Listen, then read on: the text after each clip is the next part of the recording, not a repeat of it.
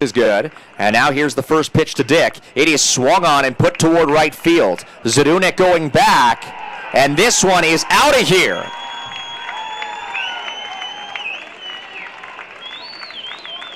First pitch swinging for Carlin Dick, and he makes the Dawgs quickly regret stranding 3 in the bottom of inning number 1 by hitting a leadoff solo home run to make it a 1-0 game in favor of Lethbridge.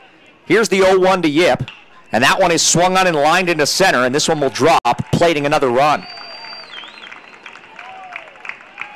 So Bernal, here's the first pitch to Luther. He sits on it and golfs it into left center field. This will plate at least 1 run. Yes, indeed. Coming home is Croson at number 2. Pitch number 2 is swung on and sent into right, and that one drops fair. This one will score 1. The runner will stay at third base, and Bernie delivers. No, he's going to run home. Will he score? Yes, indeed. But now Bernie has caught it a rundown. He's back in his second safe, and now he breaks for third. Bernie dives, and he is safe at third.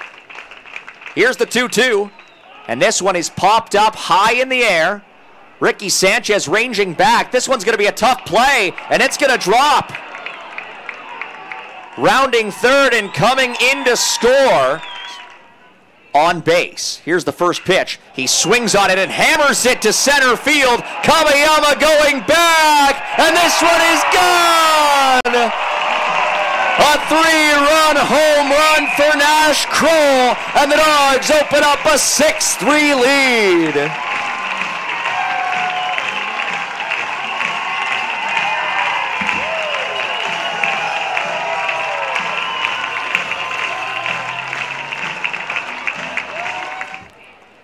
First pitch to Monroe is swung on, put up the first base line, just stays fair. And now look out, Monroe stumbles, heading towards second, but the throw is not in. Here's the 0-1 to Zadunik, and he swings on that one, great power to right field, and it is gone.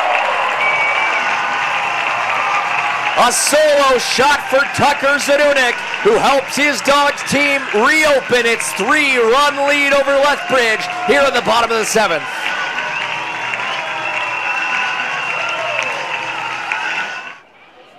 The first pitch from Luera is swung on, played to second, diving is Sanchez to first, and the Dawgs take a 1-0 series lead in round 1.